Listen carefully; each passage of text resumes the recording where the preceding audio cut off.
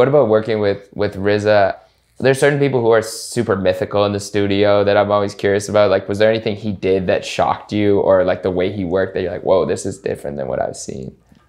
He was everything I don't want to say it like he's predictable. He's what I thought he was going to be. And it was weird though, just him talking and just saying my name and talking to me and knowing shit about me. Very like, that's just always going to be a little jarring, because it's like him just doing some shit like, yo, Meech, let me ask you a question. And it's like, you want to ask me a question? It's kind of like, it busts my head a little bit, because I grew up like, you know, listening to the RZA and watching those shit. So that I never really get used to. Every time I have a phone call with him or see him, I'm kind of like, damn, this is the RZA, this is crazy. Like, I remember listening to these niggas when I was like a baby, damn, making little tape. My uncle showed me how to make tapes and record the CD onto the tape and do all that shit. So to this day, I'm not really used to it. That's probably the craziest thing. And then just hearing him, like, he wants to know what our opinion is and what our thoughts are, like, picking our brain. You know what I'm saying? It's not such a, I'm a legend, come in the room with me and learn something. It's more like, let me ask you a question.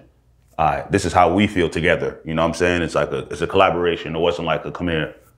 Like on a beat or a verse, he'll be like, he just, well, more of the like, just the concept, where we going, and just your mental, where you at, how you feel about shit. Sometimes get in the studio, bro, and it be straight to the music a lot of times with some people. They don't really have a good, and maybe because they don't have substance. Yeah. So it's like, he's very good at that. He knew how to, and them niggas really play chess. Like, that ain't no game. Like, they be playing chess all day.